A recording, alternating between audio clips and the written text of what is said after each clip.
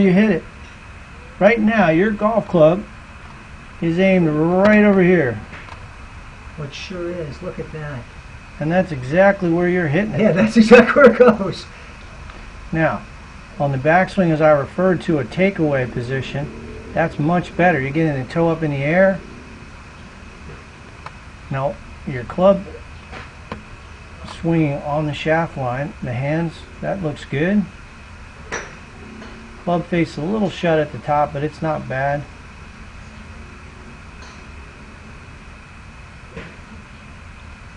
That's a good swing, but it's exactly where the club face is pointed, right where you started that ball.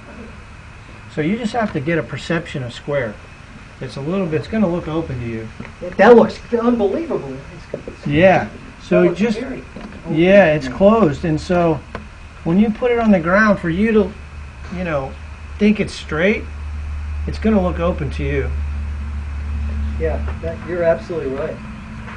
All right, so let's try that, because that's the easiest thing to fix is that.